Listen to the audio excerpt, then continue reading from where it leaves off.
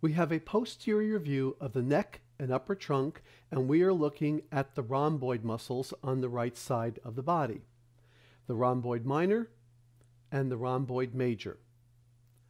For context, the levator scapulae muscle has been added into this figure, and it has been ghosted so that we can see through it. The proximal attachments of the rhomboids are onto the spinous processes of C7 down through T5. More specifically, the proximal attachments of the rhomboid minor are onto the spinous processes of C7 and T1,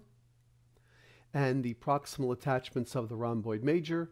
are onto the spinous processes of T2 down through T5. From there, the rhomboids run laterally and inferiorly,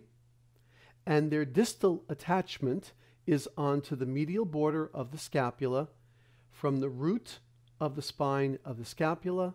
down to the inferior angle of the scapula.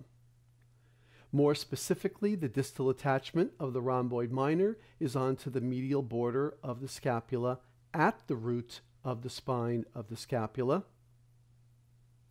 and the distal attachment of the rhomboid major is onto the medial border of the scapula, starting inferior to the root of the spine of the scapula and running down to the inferior angle of the scapula.